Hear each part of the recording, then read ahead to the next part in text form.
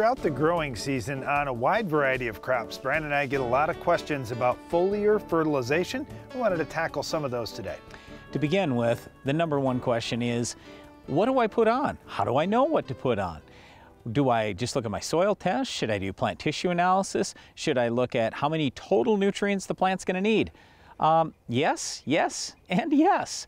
So usually what we're doing on our farm is we are doing a fair amount of soil testing, and then we'll do some plant tissue analysis. And what we do with plant tissue analysis is we suggest going out there in at least a couple spots in a field and sampling every single week. And then you can see, well, how are we doing over a period of time? Now, as we've done that over many years on our farm, we have a much better understanding. Like for us, for example, boron was a major issue. So now we know, hey, there's a pretty good chance that boron is going to pay. We have tried it before as a foliar, it's worked. We have looked at our soil tests, we're low. We've looked at our tissue tests, we're low. So all these types of things start to tie together and correlate, and that's usually how we figure out what we're going to do. But yes, we do absolutely want you to do some plant tissue analysis, and that's probably number one when we're looking at foliar feeding. The good thing is all this testing Brian's talking about doesn't take a lot of time and doesn't cost a lot of money. But what we're finding is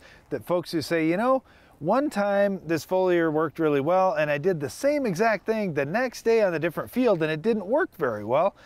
Well, this could be the reason why, because we're seeing different needs throughout the field in different areas of the field. So for example, if you look at your variable rate fertilizer maps that you're putting on for soil fertility, oftentimes we see the foliar needs being a little bit different in parts of the field or certainly from field to field. One of the other things we learned from a lot of the really high yield farmers out there is to throw some fulvic acid together with the foliar fertilizer. The reason why, at least this is what all the really high yield guys have told us, is it helps get that foliar fertilizer better into the plant. So we've been doing more of that, had a little bit better response. Now, as I say all this, I will just tell you, for us, I don't love foliar feeding as my number one or number two option in terms of putting fertilizer out. I would like to treat the soil. We own most of the ground that we farm. I'm looking at farming it over the long term, so I want to fix the ground and make everything good, and then there's less need for the foliar fertilizer later on. There's more need for foliar fertilizer if, let's say, you're renting the ground, all you're doing is banding a little bit of fertilizer, just enough to get you by, and then you go, oh, I'm having a pretty good year, I better give this a little more shot of whatever it is, nitrogen or boron or sulfur, something like that. And you certainly can't make up for this big deficiency with your foliar fertilizer. And the other thing that I would say is this: if you do put quite a bit of foliar fertilizer on, some of them can burn the leaves. So you want to make sure that you're talking to your fertilizer dealer about, all right, what's the safety factor here? Because I don't want to go out and burn my crop trying to put on this foliar. I just want to put a foliar on that's going to get into my crop and help my crop, not hurt it. One of the other things I'll throw out here is try to be early rather than late. Just as a quick example, iron deficiency chlorosis in soybeans. You can go out there and foliar feed more iron onto the crop after it has already turned very yellow. You can green it up by doing that. But the problem is you've already lost a lot of yield, and usually the yield gain you get from greening it up doesn't pay for the treatment. So more than anything, what we're after here is to not only make the crop look good, but we have to have enough yield to make all this stuff pay.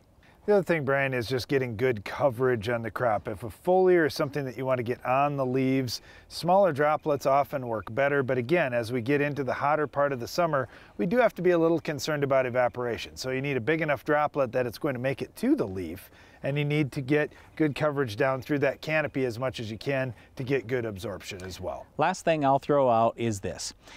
Years ago, when I was talking to one of the best people in the entire world in terms of working with plant growth hormones, he said, you farmers just throw a whole bunch of nutrients out there and you think everything's going to work great. And I go, yeah, isn't that what we're supposed to do? And he said, well, think about it like human digestion.